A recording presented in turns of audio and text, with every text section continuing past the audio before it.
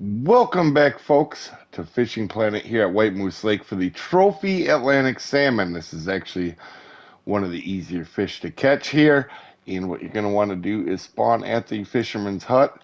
And you're going to come around to the right corner right here where the boat is normally sitting. And you just cast straight out here towards them edge of them trees. We'll show you the mark here. It is 54, 72. And just keep in mind, you'll also catch some lake trout as well. Same spot, got the uni lake trout. You can use any bullet spinner or crankbait that's 12 foot or I believe 3.5 meters or shallower. Them will all work. And also medium spoons work pretty good for these guys. Anyway, hopefully this helps you out, guys. We'll see you next time. Have a good one, folks.